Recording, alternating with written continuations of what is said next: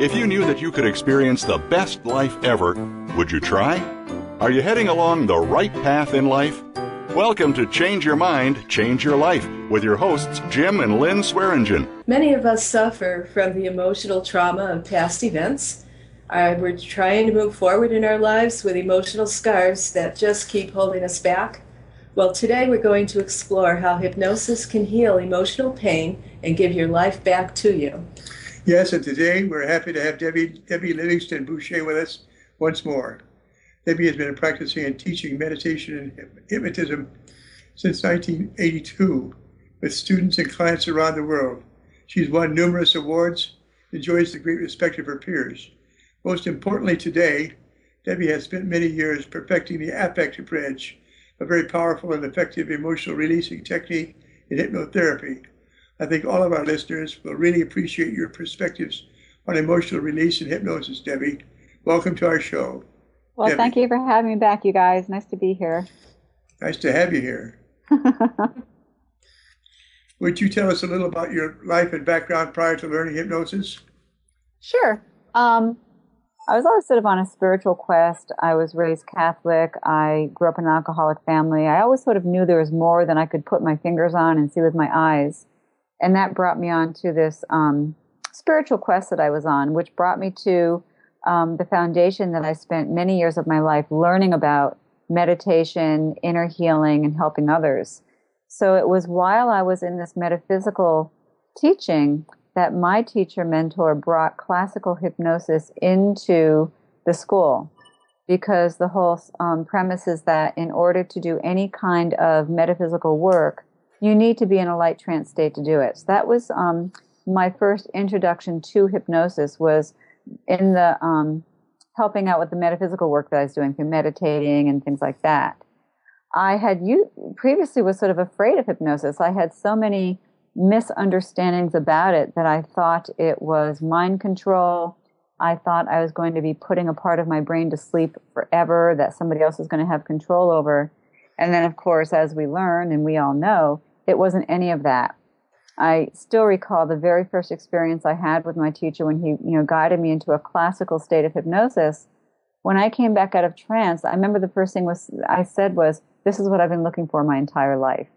And it was really the missing link for me in my spiritual journey, my beliefs that I have on, spiritual levels. It was the missing link that really bridged that together for me.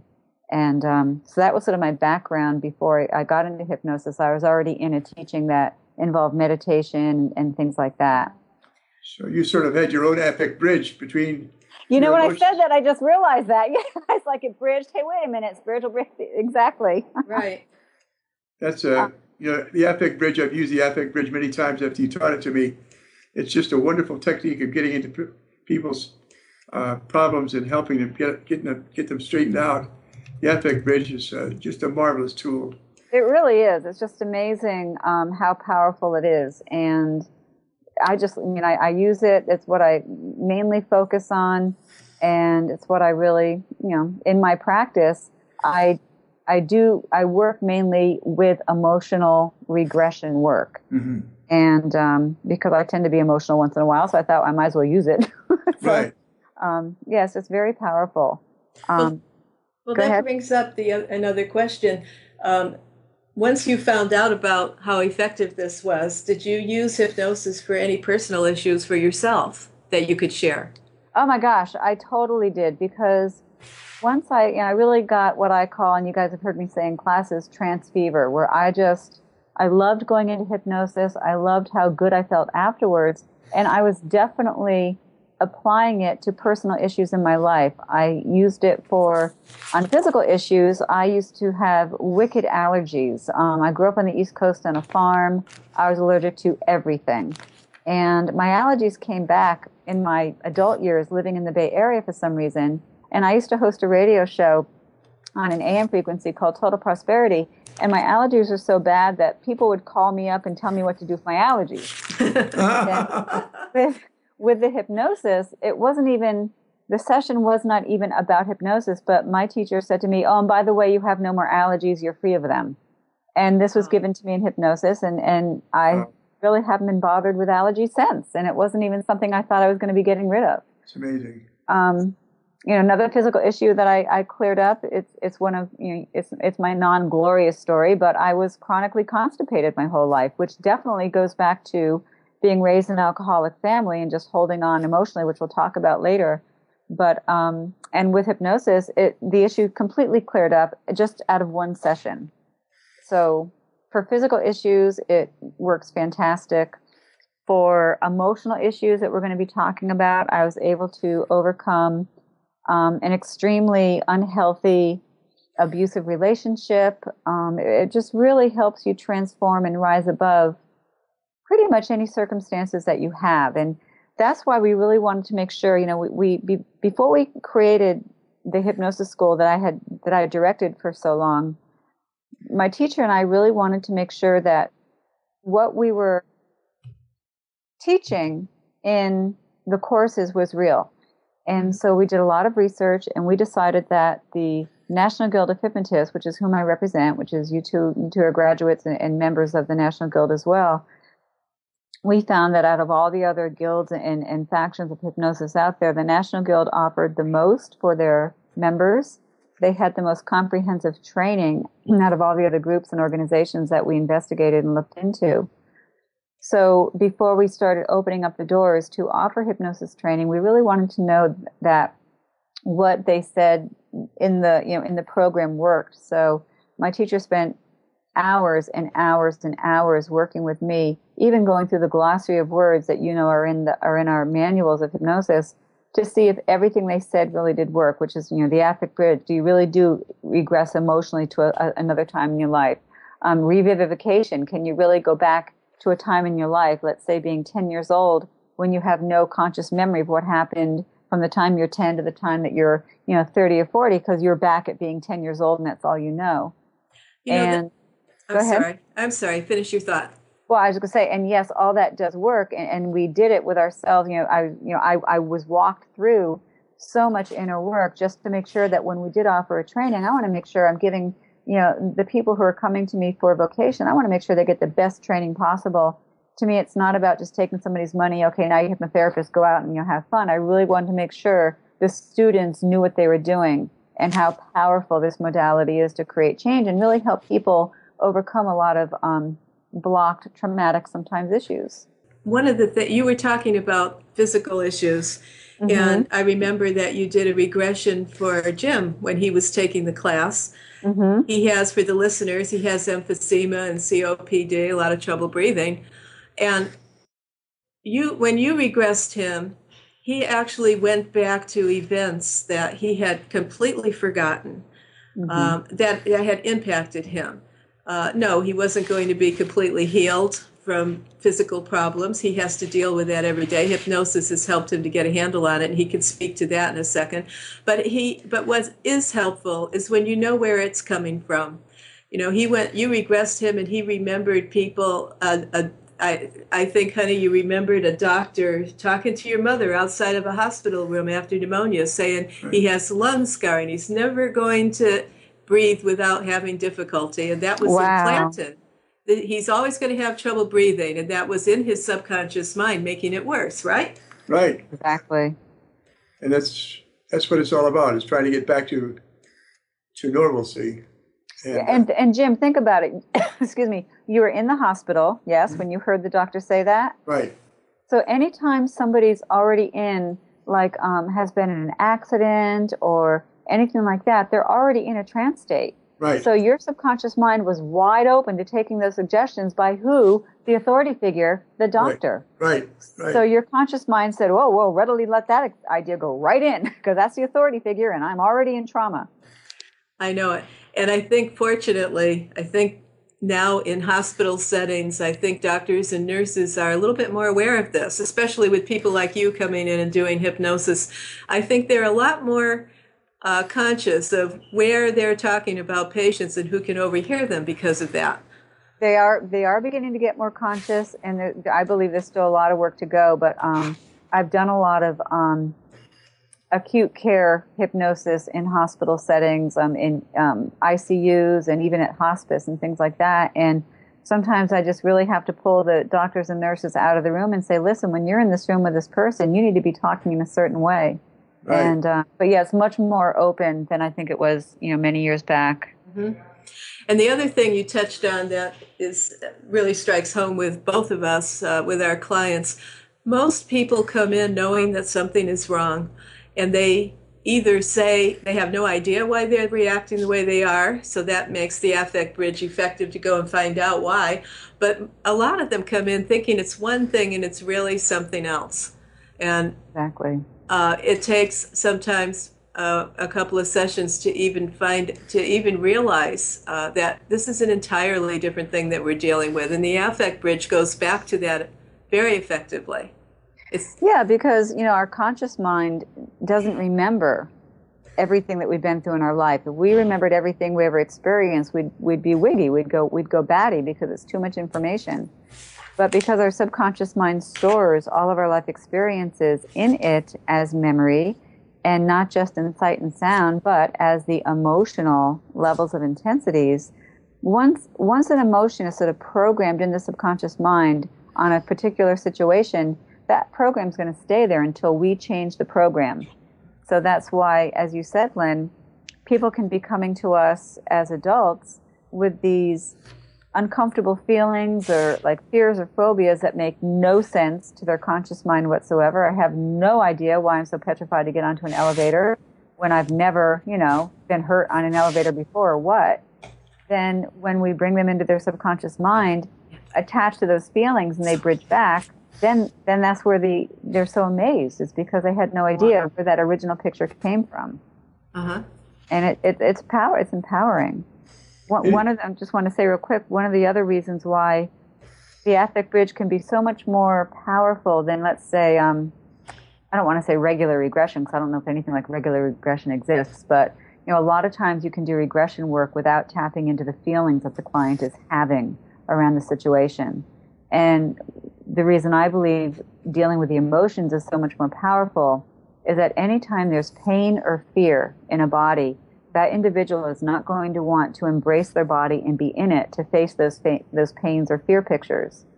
So if you have somebody regress and they're a non-visual person also, they may not know where they are. They may have regressed or they may be looking for something, but because they're not a visual person, they may not be seeing anything. Or if there's fear or pain, they don't want to go find out what that is. Mm-hmm. But when they come to you with a presenting problem and they tell you, I get a nervous feeling in my stomach every time I have to talk to a group of people at my job, then you can latch onto that feeling, because when we have them focusing on that feeling in their body, they're bringing their attention back to their body, which is where they need to be to bust through the energy, to clear those blocks. So that's why it's that much more important, is because they're actually getting into their body and addressing the uncomfortable feeling. It's more than just like putting a Band-Aid over it. And it's important for the listeners to realize that it doesn't necessarily have to be a big major trauma that we're dealing with. We get people that have trouble with public speaking, which you just brought up. Someone can come in here and say, I have a master's degree. I love talking about my work. I know my stuff. I could give you this whole presentation, but when I get in front of a group, my heart races and I get sweaty palms and I forget everything. Why is this happening to me? And it doesn't necessarily have to be a big deal. It could just be that person forgot the line to a play when they were in school and all the kids laughed at them. Which just saps them with that imprint. And then I actually had a client very similar to that, where she had been promoted in her job and had to do teaching now within her company. She was, to different, wherever the different offices were around the Bay Area, Northern California. She had to start doing presentations. And she said the first two that she did, almost exactly as you described, it was like a deer in the headlights, where she forgot what she was supposed to say, her heart raced, her voice and her mouth went dry. So bringing up those uncomfortable feelings in the session, now they weren't like life-threatening feelings, like you said. It wasn't like her life was going to just stop if she had these feelings, but she needed to be good at what she did with her job. So she did go back with a feeling, she went back to being in first grade, and it was Parent-Teacher Day, and she had to sing a nursery rhyme up in front of the classroom, and she forgot the words. And the parents and the kids laughed. And she was able to see with her adult awareness on using trance logic that, oh my gosh, they weren't laughing at me, especially the adults. They were laughing because I was cute, because I laugh at my niece and nephew when they do cute things also. Mm-hmm. So she was able to rationalize from trance that they weren't laughing at her, they were laughing with her because she was cute. And I said, oh, well, while you're there, go ahead and sing the song. And she sang the nursery rhyme perfectly. And she hadn't thought since, I think, first grade what that nursery rhyme was that she was supposed to sing. And then from trance, she was able to put in the feelings that she wanted to feel when she was standing in front of the classroom teaching. And, it's powerful. It's very, very powerful, because we can sometimes see where a feeling can get so blown out of proportion, so to speak, that we have this crippling fear or this crippling, uncomfortable feeling that blocks us.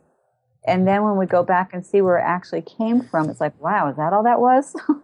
That was nothing. And yet it had been affecting our entire life. So that's why it's so powerful for people to really see that things may not be as bad as they think they are. As you know, Healed Heart Hypnosis is a newer venture of mine. I had been involved in a hypnosis school for many years, and in June, the universe kind of reshuffled my deck of cards and said it's time to go do something new. So Healed Heart Hypnosis was birthed from that. And I've really been reflecting and meditating a lot on just the affect bridge and hypnosis. I mentioned earlier I grew up in an alcoholic family, which makes me an official ACOA, or an adult child of an alcoholic. And I had thought, and I'm doing my little quote fingers with my fingers, I had thought I had sort of worked a lot on those issues that ACOA individuals carry, such as like low self-esteem, not wanting to rock the boat for people, making sure everybody's okay, putting yourself on the list last, making, being an overachiever, working really hard and all that. I thought I'd really done a lot of work on myself with that because of all the hypnosis work I had done. And when I resigned from my nonprofit organization that I had been involved in for 30 years and then went on to start Healed Heart Hypnosis, I started recognizing that, wow, in 10 years, I kind of morphed back into a lot of the ACOA traits. And how did that happen to me? And I was fascinated. So I've been developing a program where I've now been working mainly with ACOAs, adult children of alcoholics, using the affect bridge, creating this whole program where they're seeing how from the time they were born in this alcoholic or any kind of substance abuse family, how from the time they're born, their subconscious mind is already imprinted to have a life of dysfunction, chaos, guilt, things like that.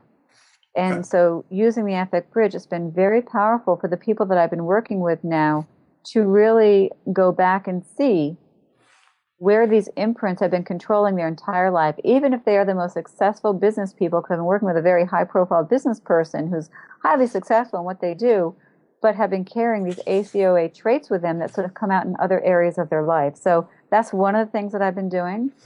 And I'm also on staff at Options Recovery Services in Berkeley. Options Recovery Services is an incredible organization that basically, rehabilitates alcoholics, drug addicts, things like that. It was founded by a woman named Davida Cody, and her husband, Tom Gorham, run this program. And, they go into prisons and get people there. So it's this incredible program. And I started off with Options many years back as their smoking cessation hypnotist, because they offer transitional housing, but you can't smoke to be in this transitional housing. But most addicts and alcoholics smoke as part of their, smoking is one of their addictions that they have. Right. So that's how I got into Options. After having 3 sessions with me, out of 62 men, they were able to place all but 14 into this transitional housing because they all became non-smokers. Wow. Amazing. Yeah, so now I go to Options. I do group hypnosis sessions, and I also do private sessions with the Options clients, helping them dealing with the uncomfortable issues and just helping them stay motivated on their path with sobriety. I come from an alcoholic home too, and I know just exactly what you mean when you say that the child is hurt in that. It's a wonderful story. Yeah, and post-traumatic, you never know when the next explosion is going to hit. I mean, there's so many interrelated issues that for anybody listening who is a hypnotherapist, it's an incredible, one of the largest subcultures in our society to work with, ACOAs. And there's a lot of work that can be done to help these people. Oh, it's huge. And I doubt if there are very many hypnotists working with them either. They're very lucky to have you doing this. It's really, that it's become sort of my newest passion. I believe in having more than just one passion in life, and this has become one of them. Oh, good for you. Yeah. The other thing that I've been working with as far as, with hypnosis and the Affect Bridge is I do a lot of manifestation work. And what's that, Debbie? Manifestation, helping people manifest the life that they really want to be living. Not the life that they randomly get thrown at them, but really showing people how to use the law of attraction in a positive way. The truth is the law of attraction is always working for us. The law of attraction is simply, what you're really thinking and feeling is what you're going to be attracting to you. Mm-hmm. A lot of people think the law of attraction is, I'm going to think a positive thought and I'm going to get rich and wealthy. No. Every time you think a thought, you're sending your recipe out to the universe of what you want to be experiencing. So using hypnosis, I help people go into their subconscious mind, uncover all the blocks that say they can't prosper, whether it's financially, mentally, spiritually, or physically, helping them release the blocks that say they can't prosper, helping them to release the uncomfortable feelings that they might have around bringing more abundance into their life, and then really helping them to map out the life of their dreams with whatever that means for them. And case in point, right before this radio show started today, my husband and I have been looking at manifesting another vehicle because we only have one, and anyways, and we were just like, okay, whatever the universe wants to bring to us, we know it's going to be perfect. And right now, before the radio show, I was out getting, my new vehicle. I have a new car now. Oh, congratulations. A really fast manifestation that I wasn't even really expecting, but because I've been doing the inner work, releasing uncomfortable feelings around getting a car and all that, the universe just brought it right in. So that's another main bulk of the work that I do with clients is working on prosperity issues. Great. It's amazing. It is amazing. And that circles right back to the Affect Bridge. A lot of people come in that have been in bad relationships, and they're afraid of being alone, but they're afraid of putting themselves out there because they keep attracting. I'm a magnet for the wrong men, is what I hear. Yep. And the Affect Bridge helps them to release. They're attracting what they're thinking and feeling, like you just said. Exactly. And the Affect Bridge is a very powerful tool to help them release the hold that those negative emotions have on them from things that have happened in the past, and just free them up so they can move on to be the person that they were meant to be. Exactly. And most definitely. It's just amazing. It helps them to reframe everything in a positive way, to stop negative self-talk to themselves. Yep. It's just self-love. They can't achieve their goals. They can't move forward. They can't do anything that they want to do with their lives until they learn how to love themselves first and release all of that from the past and just move forward as the person they were meant to be. Exactly, Lynn. That's just so right on. And isn't that the beauty of our profession, is that we can really help people do that. Mm-hmm. Yeah.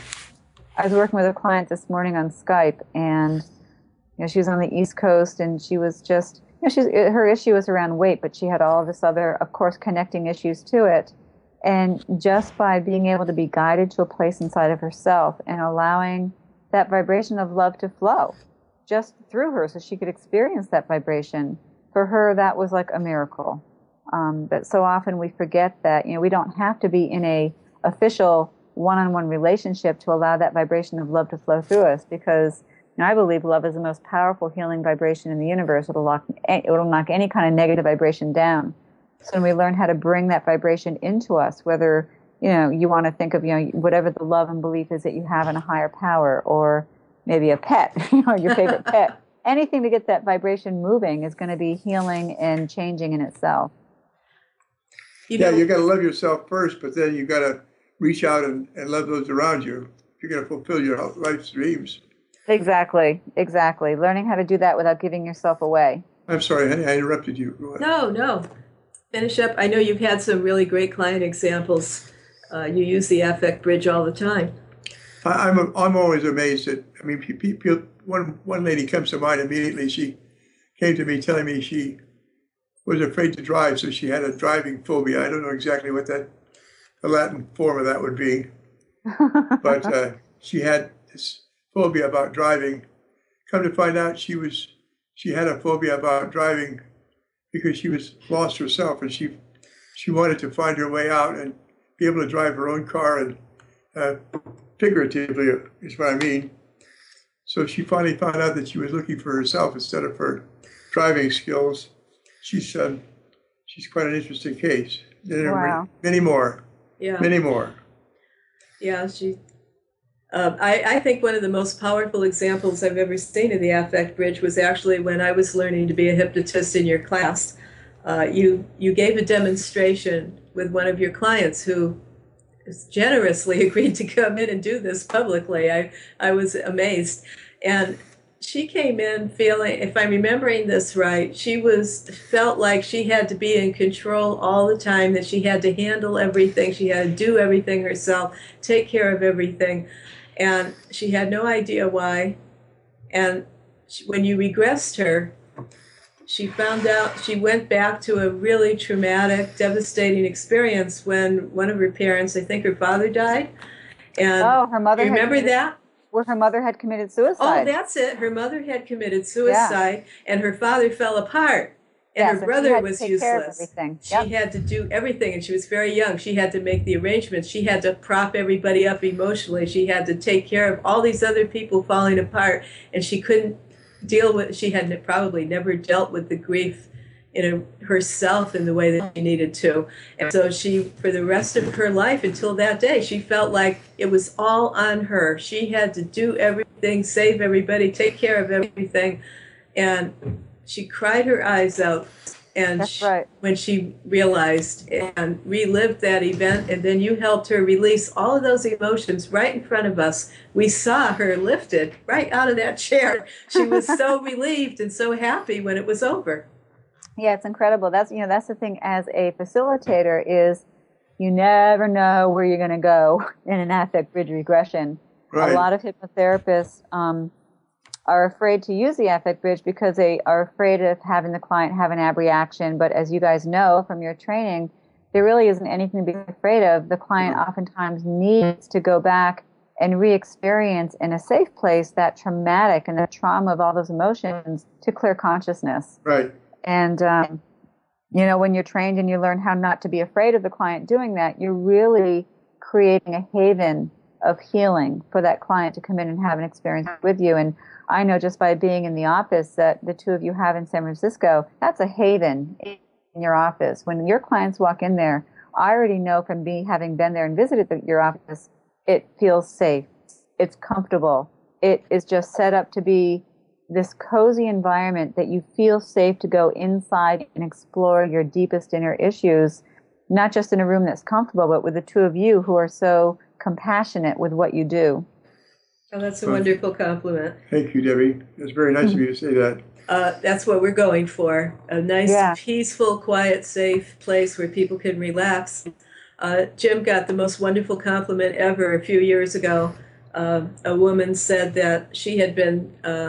She wrote a testimonial, and she had been sexually abused, and she never in her wildest dreams would think that she could feel safe and comfortable and be vulnerable in an office with a man. Wow. Nobody else here, just an audio tape recording that we do just to show, that everybody knows what's been said and done for liability purposes. Mm-hmm. Her only umbrella there that she was aware of, and she felt completely safe and able to open up and be vulnerable and explore what had happened to her, and that was great. That's probably like the highest compliment you can get as a facilitator is when people can feel safe like that with you. And sometimes I'm thinking, I'd love to interview you two on your show because you both have such interesting backgrounds, but Jim, I know that your background is being, you were an Episcopalian priest before. And so, right. When you were taking my certification course, there was another person in that class who was also uncomfortable with men. Not that, obviously not the person Lynn's talking about, but I remember there was another fellow student in that class. And when you worked with her, like those barriers just were able to come down and she was able to have some real breakthrough experiences also. And coming from your background, and Lynn, with the work that you do, you're more from the corporate background. So, right, am I correct in saying that? So Yeah. you being able to have the understanding, which is something I don't have, of how the corporate world works, but you can really, you can help, and you are helping so many people from that background who come in stressed out and like no permission to look anything but perfect because they're in that corporate setting. So you have that background, you understand how they work. So interesting. Well, we're getting along toward the end of the show, and it's And not. I got us off track as usual. Oh no! I love getting off track. Before the show ends, we want to take care of some housekeeping because I know people out there are interested. First of all, we want to find out how they can contact you if they want a session, how they can contact us, and we also want to give a little preview of the show next week. So, Debbie, let everybody know where you are and how they can reach you if they need you. Excellent. The easiest way to find me is simply go to healedhearthypnosis.com. And that will bring you to my blog site. I have some videos of myself up there, and it will also let you see the link to my website. But the easiest thing to remember, healedhearthypnosis.com. My cell phone, 510-685-5505. healedhearthypnosis.com. We have just a minute before closing, and we really want to thank you, Debbie, for coming on the show Debbie, again. thank you so much. Thank you for having me. It's just so much fun to be able to be a part of this venture that you guys are doing. I'm just so happy for the both of you. And I'd love to be a guest again. And, for anybody who is listening, Lynn and Jim are two of the most just warm-hearted people that you could ever meet. And I'm not just saying this, but it's just really, they have compassion, they've got information, they've got the heart, and they've got the great space. And just really, you guys owe it to yourself to check out what they're doing because I know you can get help with Lynn and Jim. Thank you, Debbie. And that goes double for you, too.